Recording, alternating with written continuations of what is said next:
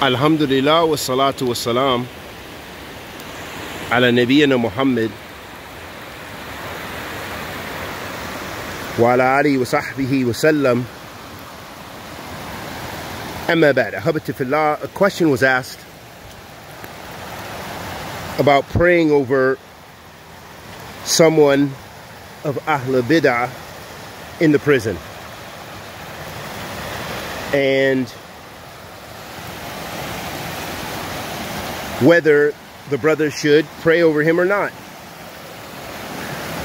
And so, ahabati fillah, it's very important to remember that the asl of the Muslim is salama, is that the Muslim is sound and is your brother, any Muslim.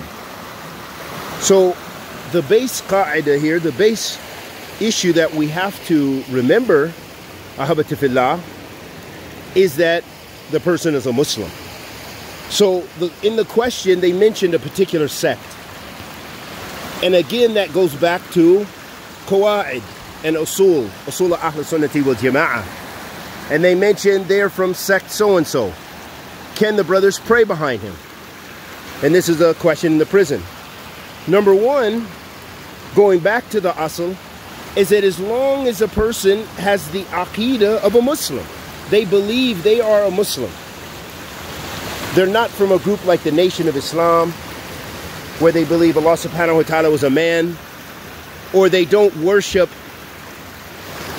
imams, or awliya, or saints, or prophets, or anything that takes you out of the fold of Islam.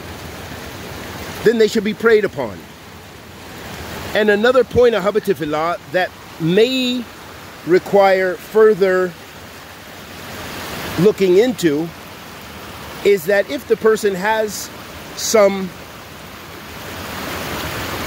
issues in their aqeedah which could denote disbelief, but they were not aware,